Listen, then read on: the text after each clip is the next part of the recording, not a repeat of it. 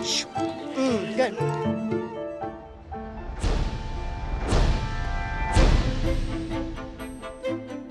Right now there are 5 teams in the National Pro Fast Pitch League.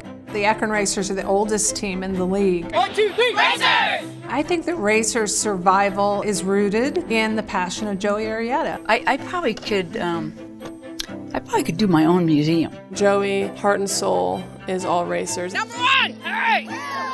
I think she tells me that she's proud of me more than my parents. Joey has always kept the life in the Akron Racers. This is the only facility in the country that was built specifically for women's pro sports. Women's sports, unfortunately, doesn't get the support that men's sports does. Our #1 draftee this year will get paid 350 times less than the #1 pick in the Major League Baseball's bonus. They aren't able to make a living as a National Pro Fast Pitch player right now. We're only a part-time right now, and nobody can live off a part-time. They all have different jobs. It's a great commitment on the part of these players to do this. Are young women going to be making the millions? There's no guarantee to that. At some point, it's going to stop. You can only fight it so long. It's heartbreaking to see these players that are having to make the decision and leave the game. It's a decision that women should not have to make. Hopefully, someday, they won't have to worry about that.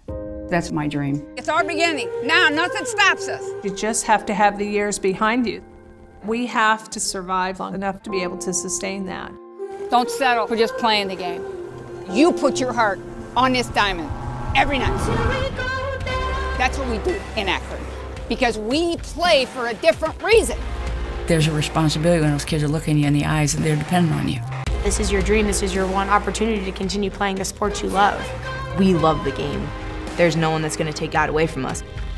We fight for each other. Nothing's ever given. Let's go. We knew it was going to be hard. That's why we play. So let's play with heart. Everything we got right here. I don't give up. For me, that's not an option. And I need that fire just to know that I